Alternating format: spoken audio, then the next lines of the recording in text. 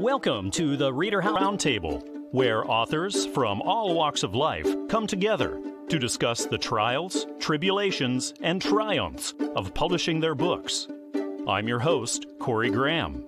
Join us here every Friday night at 8 p.m. or listen anytime via podcast at Spotify, Apple Podcasts, Stitcher, TuneIn, and PodServe, to name just a few. The Author Roundtable is sponsored by ReaderHouse Online Bookstore, where the independent new authors come first. A Layman's Challenge to the Rapture Theory. That's the book. It's out in stores now. It's written by Peter Bellone, and Peter is right here with me now to talk all about it. Peter, thank you for being here tonight. Glad to be here with you. Can you tell me what readers can expect in A Layman's Challenge to the Rapture Theory? That's a bit of a complicated question because the book itself is designed for two things. One, it's designed to contradict the prevalent theory among mainstream Christians as to what happens with the rapture or what they believe the rapture is.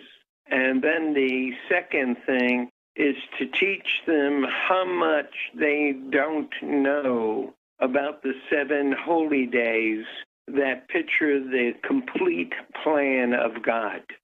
Peter, what gave you the idea or the inspiration to sit down and write this and release it?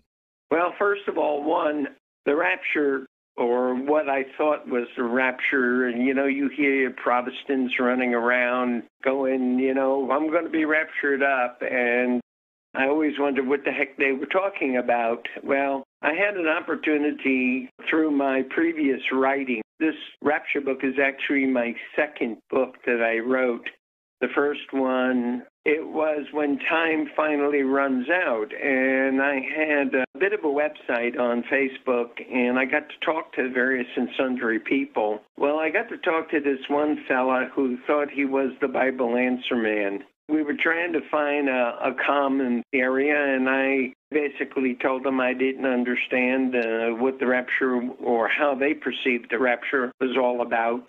And we began to sort of talk, if you will, right back and forth. The things that he told me were contradictory to what I understood and to what Scripture said. So I would contradict him, and eventually he left off because his real intent was to convert me back to mainstream Christianity. What he wound up with was an empty hand because there was no way I was going back into that. So I decided that, okay, he gave me some bits and pieces, so I decided I was going to research it myself. And when I did, I said, this has to be written. It has to be challenged because theoretically it's false. Is this something that took you a long time to write and then put through the publishing process? No. The publishing process actually took longer than the writing. Before I started to write, I understand your question, very intriguing question actually. Before I started to write, I have a gym coach. I basically would throw things on him, ideas, concepts, and then he would, he was my sounding board. And if we could back up a moment, what actually I had done prior to this was I had completed a book, and I called it A Layman's Challenge to the Book of Galatians, okay? I had actually started to get it printed. So when I did write about the rapture, I showed Larry, my coach, the manuscript, and he said, Peter, this has got to come out before Galatians. He says, folks have to see this first, as basically to establish credibility. And Peter, have you given any thought to what's next, writing another book? Yes. Actually, I'm already there. My third book is at the publisher, and it's A Layman's Challenge to Eternal Security, or Once Saved, Always Saved. I have on my computer the fourth book, which is to talk about Ezekiel's temple, the third temple to come. So this stuff just pouring off of me like water. Well, this is certainly an interesting read. The name of the book is A Layman's Challenge to the Rapture Theory. It's written by Peter Bellone, and it's published by Christian Faith Publishing. course, you can find this everywhere that you shop for your reading material, like Amazon, Barnes & Noble, iTunes, and traditional brick-and-mortar stores. Peter, thank you again for stopping by the show here tonight. I had a really great time talking with you. Yeah, thank you, sir. I really appreciate it. Joining me now here at the ReaderHouse Author Roundtable is author Christine Scaglione. Christine, thanks for joining me here tonight. Absolutely. Thank you for having me. Wanted to congratulate you on having a new book out in stores right now. It's called Lena's Lollipop. Can you tell me about it? Yeah. For young readers, it's a story about a little girl who visits a candy shop with her Nana. And while she's there, amidst all this amazing candy, she makes a secret wish. And when she does, she thinks of something that her Nana told her, which is hopes and wishes find a way of coming true. Now, I don't want to spoil the ending for anyone, so I'm not going to tell you what actually happens. But I wanted to also add that there's kind of a more important underlying story there as well about Lena's character and the care and selflessness she shows throughout the story, even in the face of disappointments. So as a writer and as a mother and a grandmother and someone who's worked with young children for many, many years, that was the more important story I wanted to tell. When you say young children, about how young do you think would be into this? It depends. I would say ages 4 to 8, but the illustrations are amazing. So I think, you might get some younger kids who would be captivated by that. To me, I know with my own children growing up, like they loved to be read to and look at pictures, even when they got a little bit past it, so, you might have a 9 or 10-year-old in there as well. You're right. The illustrations are wonderful. This was illustrated by Elliot Hawk. Can you tell me about that? Yeah, well, it was a process. I had a hard time finding an illustrator that I really liked. The illustrations were so important to me. I love reading children's books with my own children, with my grandchildren. I worked in a pre-K for 10 years. I mean, that's just one of my favorite things to do. And I love pictures and books. That's what draws me to a book. So that was super, super important for me. So it took me a good deal of time to find him, but I am so glad that I did. So you got to tell me, where did the idea for this story come from? It really came from the time I spend with my grandkids. I mean, I am forever telling them stories, especially about myself when I was younger. So I knew I wanted to kind of write this for them, so that they'd actually have like one physical story to hold on to. But a lot of the little things that happened in the book are actually things that happened in my own childhood. Like there's a part where Lena and her Nana are walking on the avenue with all the shops. And that's my own memory of walking with my grandmother on White Plains Road in the Bronx and like just being overwhelmed by the stores and the smells and the sounds and the people, And even the actual story about the lollipop is something that happened to me when I was younger. So there's a lot of little things going on in there. Wow. Then when that day came, you got the first copy and you got to hold it in your hands and look at it for the first time. What was that like for you? To me, it was super scary. It was super scary because I said, oh my gosh, now I actually have to put myself out there. Up until then, it was just my family who saw it, but now I'm like, wow, there's going to be a lot of people who see this. And that was scary for me. Is this your first book then? It is, yes. Congratulations. Thank you what so advice much. would you have now to people listening who are just about to do that same thing? They're authors that want to get their first work out. Well, definitely if they're like me and if they're feeling scared or intimidated, oh gosh, what if no one likes this? What if I don't sell a single copy? I would just say, I know for myself, I felt like if the day comes that I'm on my deathbed, I'm never going to say, wow, I wish I sold more copies. But if I didn't try, I would have said, wow, I really wish I would have at least given it a shot, and I'm happy I did. Are there any more adventures that Lena and Nana have in the future that maybe you've been thinking about putting out there as well? Honestly, there definitely are. I already have a few more stories written. So now it's the process of, going through that, doing the illustrations again and getting them exactly the way I want them. I feel like I learned a ton through this experience. So, I might do things a little bit differently next time, but there hopefully will be a few more books with Lena and Nana. I really appreciate you spreading the message of selflessness and of care in this children's book. It's called Lena's Lollipop. It's written by Christine Scaglione and it's published by Fulton Books. You can pick this up everywhere that you shop for reading material: Amazon, Barnes & Noble, iTunes, Google Play, traditional brick-and-mortar stores, everywhere. It's been great talking with you tonight, Christine. Thanks again for stopping by the show.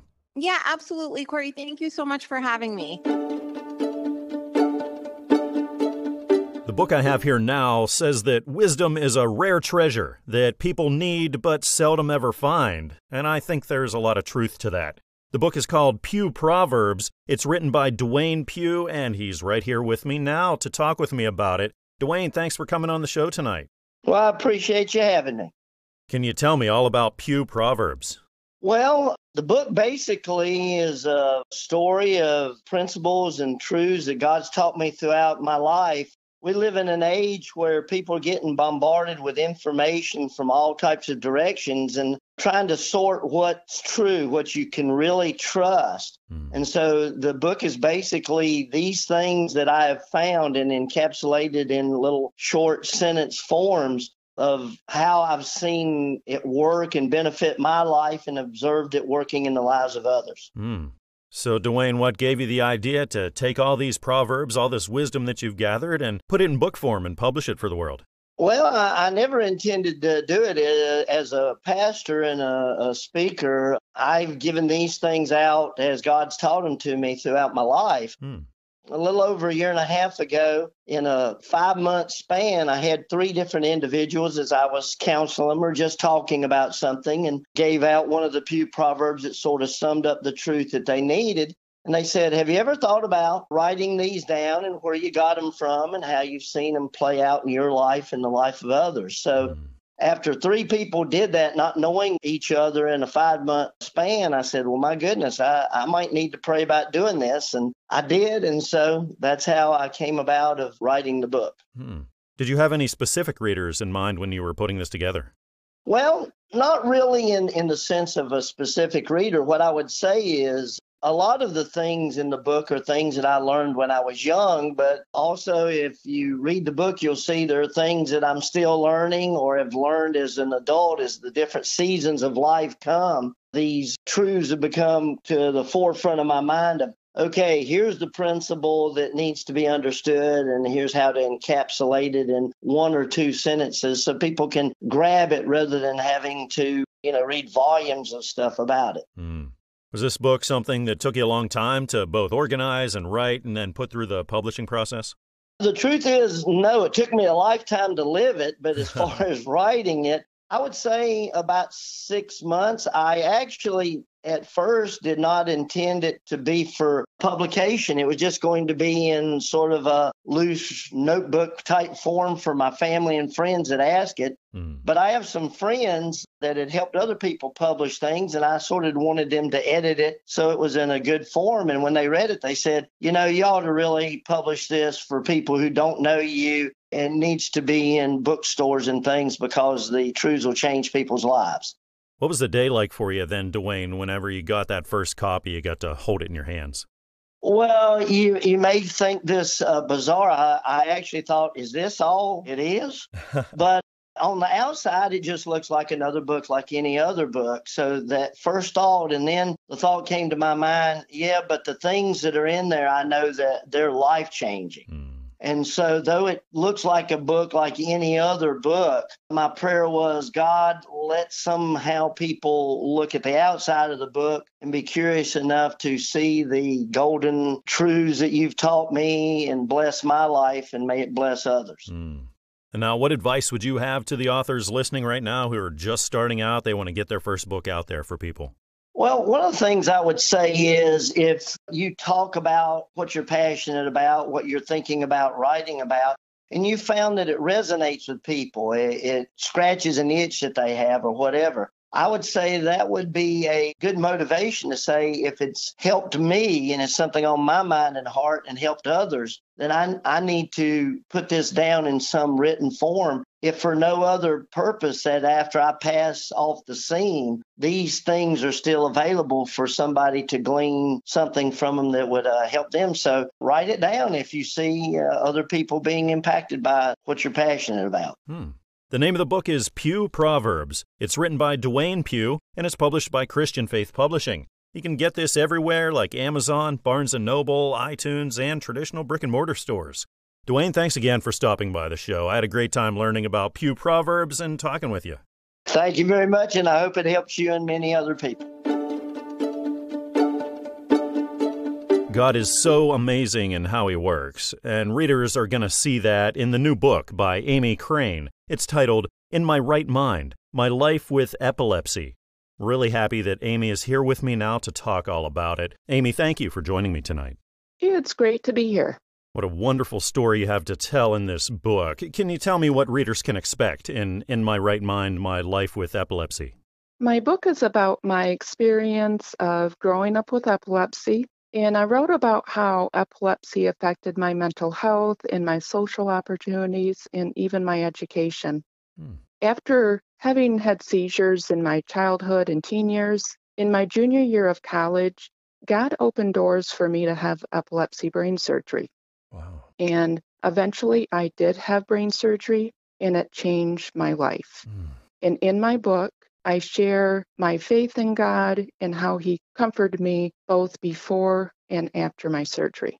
Amy, what persuaded you to sit down and write your story for the world and have it published?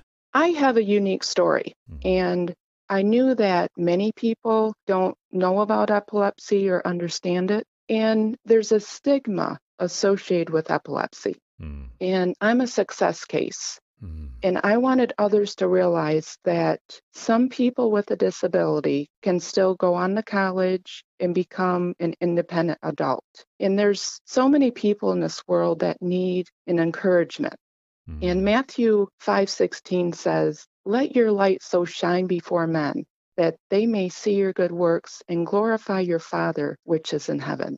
As a Christian, I believe it's so important to share what God has done in our lives and be that light in a dark world. That's one of the reasons I wrote my book. Wow, Amy, I can see so many people being inspired by your book. Now, did you have a specific group of readers in mind when you were writing this? So my target audience is mainly people with epilepsy and those who have a loved one with epilepsy. My story will be one of encouragement to those that are in some way impacted by epilepsy. Also, anyone that enjoys reading an inspirational story would love reading my book. How long were you working on this? Did this take you a long time to write and then put through the publishing process?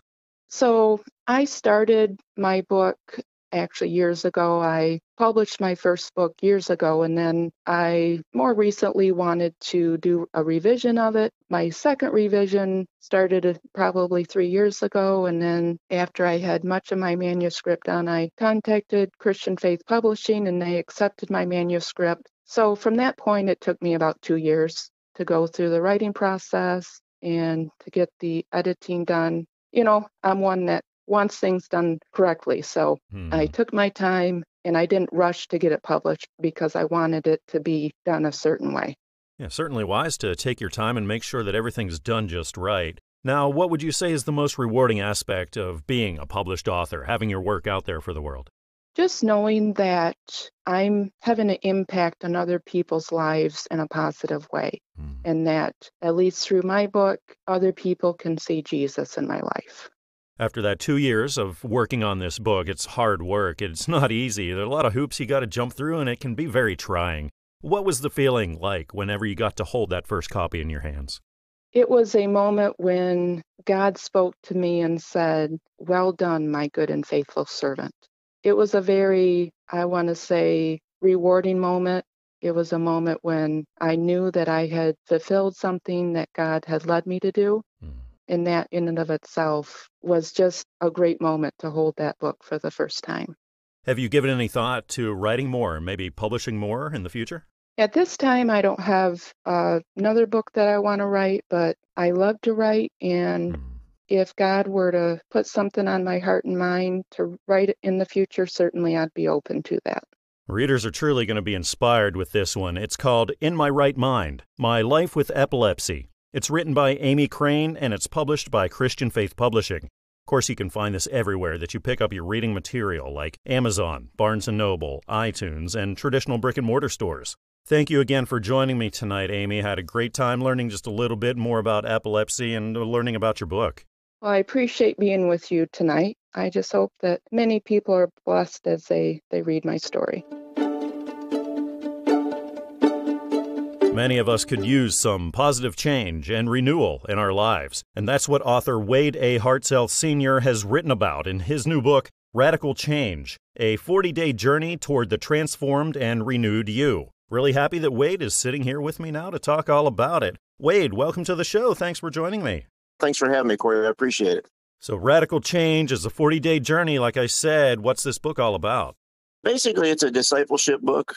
Years ago, I was sitting in a church and we had an individual got saved. Everybody congratulated him, sent him on his way, and we never seen him again. I just kind of put it on my heart that the church needs to have a tool in its hand that can help these individuals understand what Jesus is about and change their life. And began writing a book several years ago, and it took a while for God to bring it all to fruition. But Jesus walked on this earth for 40 days, and he spent those 40 days after he transfigured with his disciples, teaching them how to live a different life separated from him. And that's where the idea of 40 days comes. I think it takes 40 days for Jesus to really kind of invest in us. And the book actually helps churches and individuals partner along with others that want Jesus to change their life, but not sure how. And it's kind of a tool that I put in their hands so that people can walk alongside somebody else and help them radically change their life for Jesus and continue to pay it forward. Wade, is this the first time you've written or published a book? Yes, this is definitely the first time. But in all honesty, I didn't even expect it to be published. I just sent it off to get somebody to kind of help me, guide me in the liturgy part. When I sent it off and they published it, it was a complete surprise to me. And it's a true act of what God is doing. And I know that God's got his hands in the book. Was this something that took you a long time to do then? Yes, it was. It's been anywhere from about 8 to 10 years. I wrote a good chunk of it several years ago, and then just kind of things happened and I got put on the back burner. And then right around the time COVID hit and started vamping up, God really pressed it on my heart to get this thing finished to be used as a tool in our own church. And that's kind of why I sent it off to publishers, just to kind of correct some of my mistakes. And like I said, didn't anticipate it getting to where it's at, but thankful for what God's doing. Wow, this was a long time coming. You said upwards of 8 to 10 years going into this. What was it like then when you finally got to hold the first copy in your hands? To be honest with you, it's still kind of unfathomable. Through the whole process, once I got a picture of what the cover was going to be like and then actually got a hold of the book, I just can't believe that I became a published author. I didn't even start reading until years ago. It just wasn't something I was interested in. And about the same time I started writing is about the same time I started picking up books myself and reading them. So for God to pick somebody like that and to make him a published author is just amazing of what God can do in each of our lives when we surrender to him. And Wade, now that you are a published author, what is the most rewarding aspect of it for you? Just knowing that I'm going to be able to help other people, to be able to, my goal is to get this into the churches. I think so many churches don't quite have an understanding of what discipleship is, especially your smaller churches. I don't think they have the tools and the means to have a program in the churches. And we often mistake our midweek Bible studies as discipleship. And the truth is, discipleship to me is when you invest in somebody personally and walk alongside of them. This book, the greatest thing for me is this will actually put that into other people's hands. When somebody wants to walk with Jesus but not sure how to do it, I think this is just a tool along with the Bible that will help those individuals. So that's what I'm excited about. What are the chances that we'll be seeing more books from you in the future? If my wife has her way, probably pretty good. There's quite a few ideas that I have that I've written down, and she quite often tells me that she wants to see it put in a book form too, especially some of the things that we're doing now in our church. But like I said, I'm amazed at what God did with this one, and I'm not going to count him shy. There's no doubt that he could do it again if he chooses to. Absolutely. A lot of people listening right now are authors just starting out. So, Wade, what's the best piece of advice that you could give to them? I guess I would say is just, don't worry, don't fear. There are so many other organizations that are out there that will help you along the process, that you're not in it alone. And that was one of the first things I learned is this isn't something you have to do on your own. God has put many people in the right positions to help you along, and not fear. If you feel that that's what God has called you to do, put it out there and trust him to do the work with it. He's given you the abilities and the gift to write it, and he's given somebody else the ability and the gifts to help you along the process. So we just got to learn to trust other people as well. The name of the book is Radical Change, a 40-day journey toward the transformed and renewed you. This is written by Wade A. Hartzell Sr., and this is published by Christian Faith Publishing. Of course, you can find this everywhere like Amazon, Barnes & Noble, iTunes, and traditional brick-and-mortar stores. Well, Wade, thanks again for joining me here tonight. I had a great time talking with you. Thanks, Corey. Wish you the best.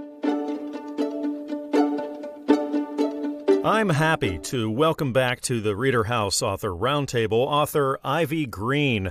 Great to be chatting with you again, Ivey. Thank you so much for being here again. Well, thank you for having me. Well, last time you stopped by, we talked about the puppy dog Sonny and his adventures with Wally the catfish. Now, Sonny's back again with another adventure. You have a new book about it in stores right now. It's called Sonny's Adventures with Little Duke. So can you tell me about what Sonny's up to this time? Yes. Sonny, he lives in the South, so he's never seen snow. And Little Duke lives in the North, and there's lots of snow.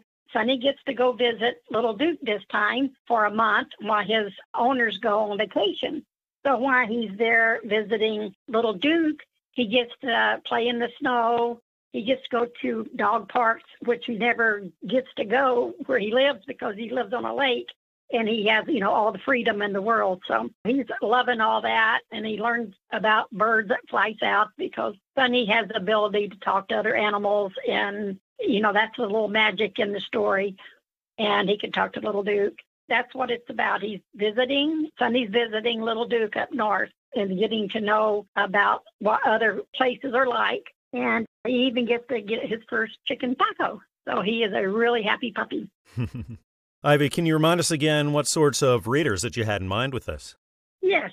Really, the ages are from the mom or dad or a babysitter reading the book to infant, all the way up to, I have a nephew that's 9 years old that just loves the book. And then I have a nephew that's 3, and he won't put it down and he won't let no one have it. So, the ages are all through there. I'm just happy that the children really like it. I'm hoping that it gets in the schools here and there because it shows the relationship between an animal and a little boy, how close they can be.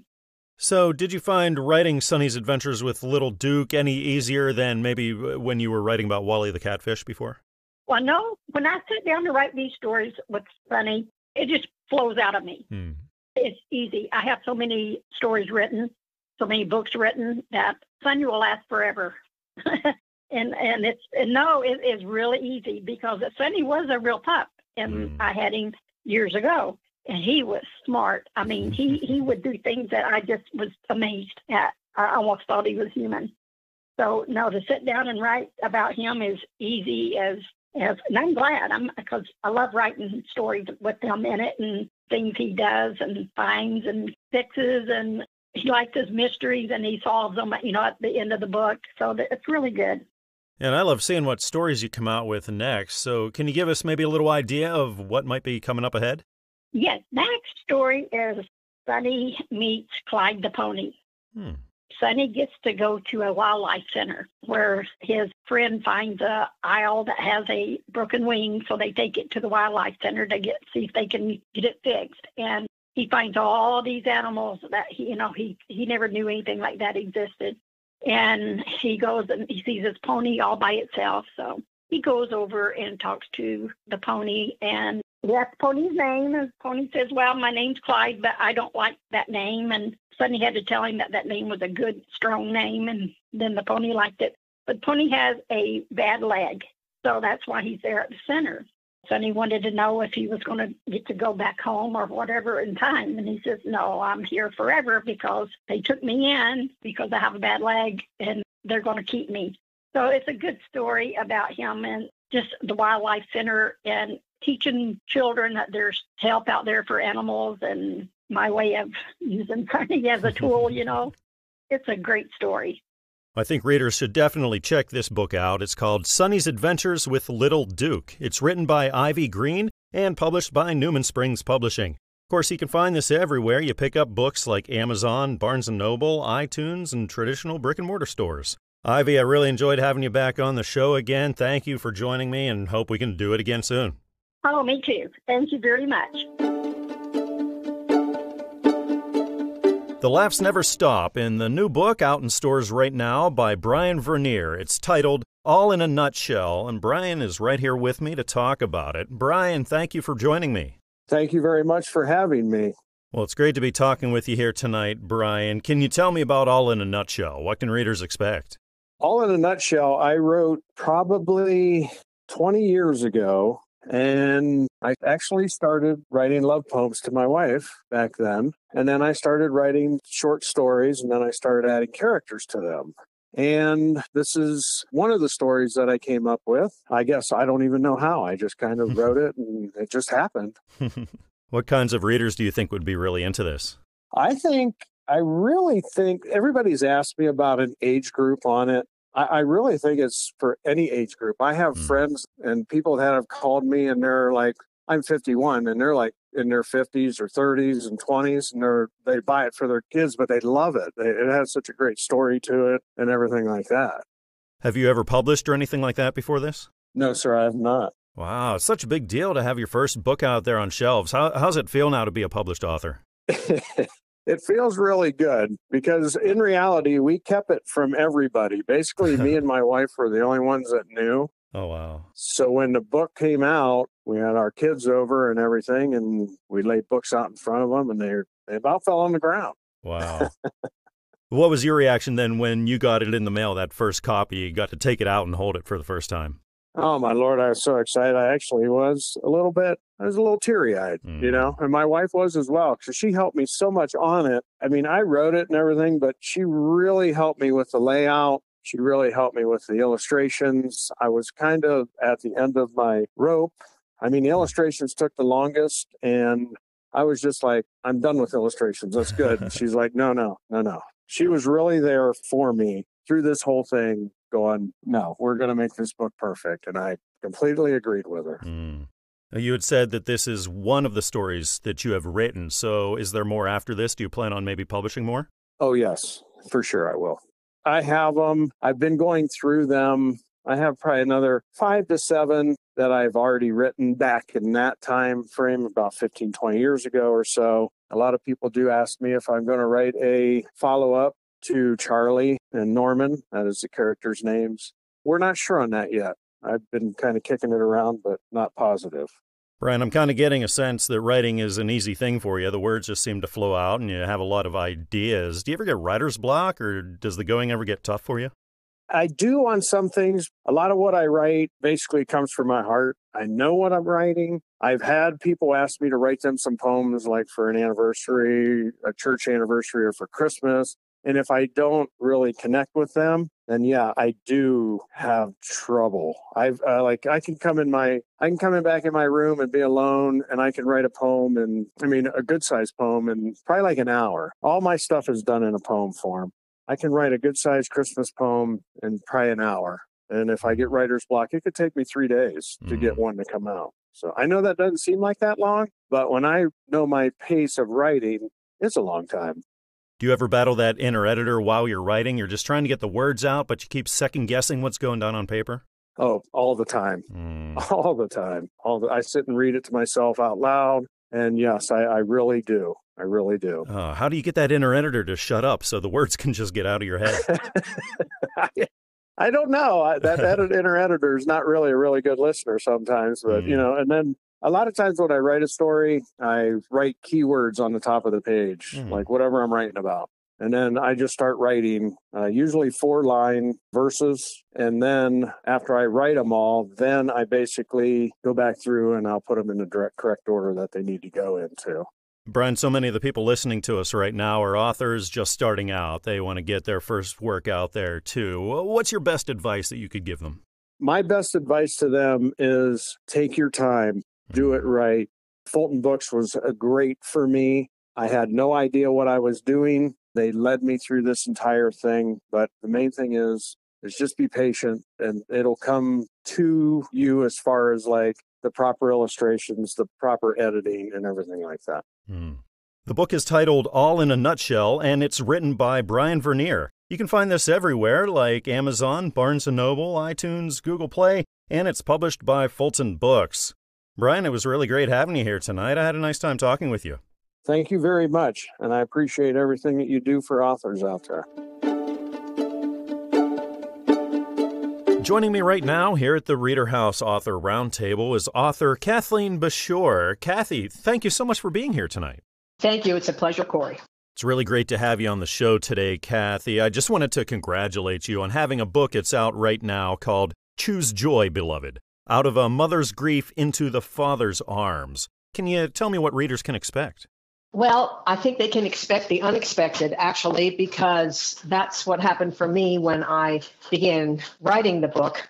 Based on the impressions I was receiving, what I was hearing from God on it was very surprising. So it's not a book on how to grieve. It's not. Everybody grieves differently, but it will contain some surprises about how heaven views us here on the earth and the grieving process. So I think they'll see some surprises in it. Now, after coming off the first book into this one, was this one that you had planned to write off the bat along with the first, or is this something that sort of came into your mind after the first was published? No, the first book, I had to be told in a dream that I was supposed to write the story of raising our daughter who just had extreme mental health issues like nothing I had ever seen. And that took me a while. I really resisted because it requires you to be vulnerable and put some things out there that will potentially help other people. So that book didn't take me that long to write. Once I went through my notes, I journal all the time. The second book, I did not expect at all to write because Kelsey had moved to heaven and I didn't want to write it. And, you know, you're in these extreme grief places, so there's nothing that comes into your mind about that. But it gradually began to dawn on me, this is a story that God wants me to put out there. So I put myself, and just kind of determined that I needed to do this and just prayed for grace and it came out.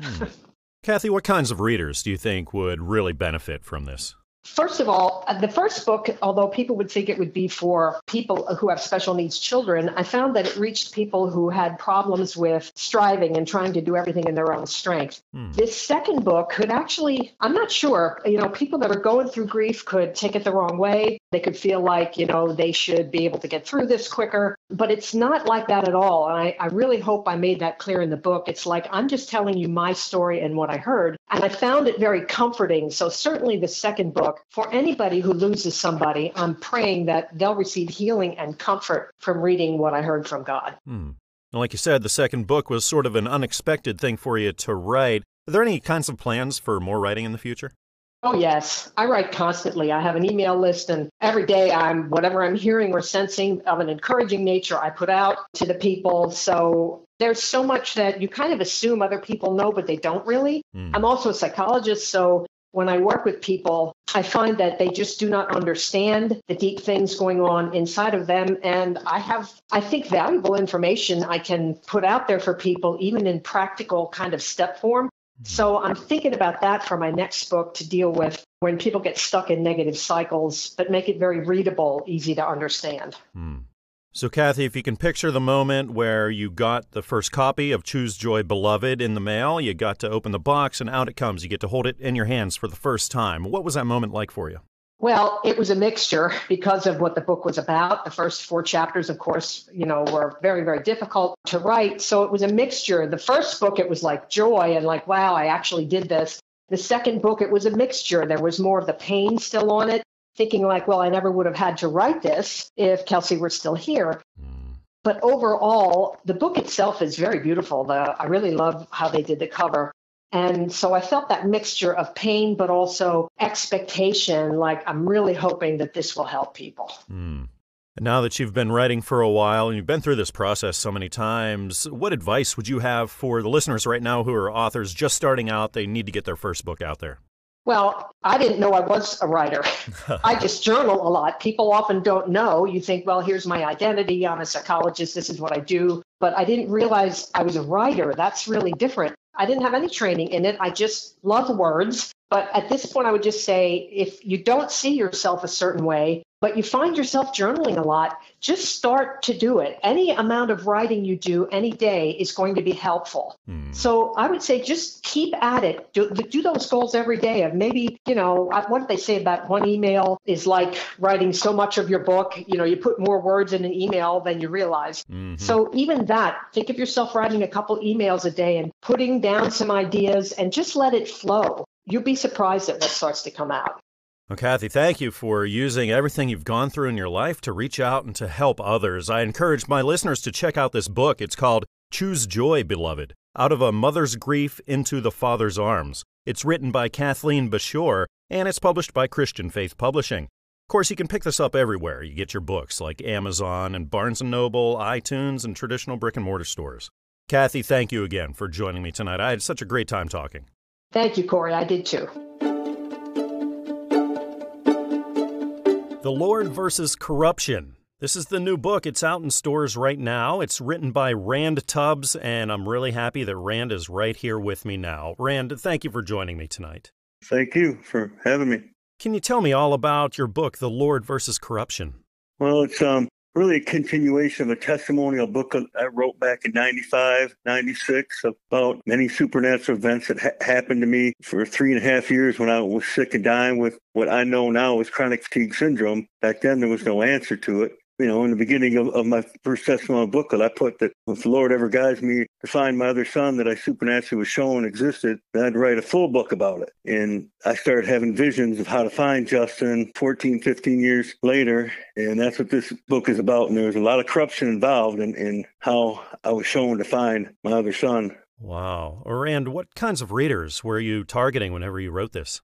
You know, just people that are interested in faith and in the Lord, and especially people just coming to Jesus because there's proof that Jesus heals in it. You know, there's proof of hell. There's proof that people are judged when they die. You know, it just doesn't end. You either go up or down, and there's judgment there because the Lord told me that, you know, and I didn't even know what the word meant. And then that all came true, too, to make, I don't want to give my whole book away, but you know what I mean. And then after all that time, when you got that first copy of this book in your hands, what was that like for you? Relief. It was giant relief because it's been very hard for me to write this book. I'm not really a writer. You know, I'm more left-brained where I always like math and science, and I couldn't stand English in high school and things like that. But I had to keep my word to the Lord that, you know, if I ever found my skinny-legged son, that I'd write a full book about it. It was hard. So there's a lot of relief when I got my first copy. There's a lot of relief, you know. Rand, a lot of our listeners don't think that they could be authors either. What advice would you give them? I know there's a lot more work than you know, some people might imagine. I've never been an author. I really didn't desire to be an author in a sense, except way back in the middle of the 90s. I wanted to put down this testimony, and you know, I made many copies myself, probably 120, and hand them out to many people. Even my son's name was prophesied in there because I heard it from a lady outside a dream, you know, where it just said, "Isn't that Justin's father?" So I wrote that down, and you know, that didn't have to be his name. When I saw his toothpick legs and saw him skip and hop like my dad, his name could have been anything, but it was supposed to be Justin, and it was, you know. Have you given any thought to writing another book after this?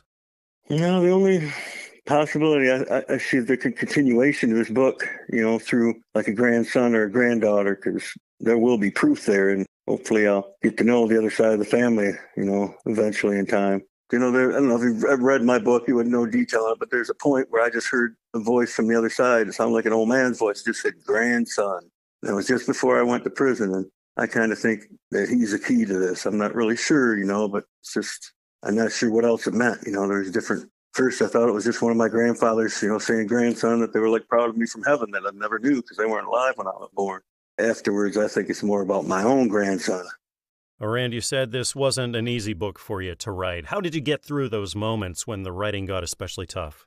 It was hard. I would just quit writing for so many hours or whatever, and then go back in the basement, in the little room where I tried to write and carry on. And then, you know, you scratch off this page and that page and try to reword it. Then I had to try to shorten it all once it was all down once. I couldn't find, you know, much professional help either. I did most of it all by myself.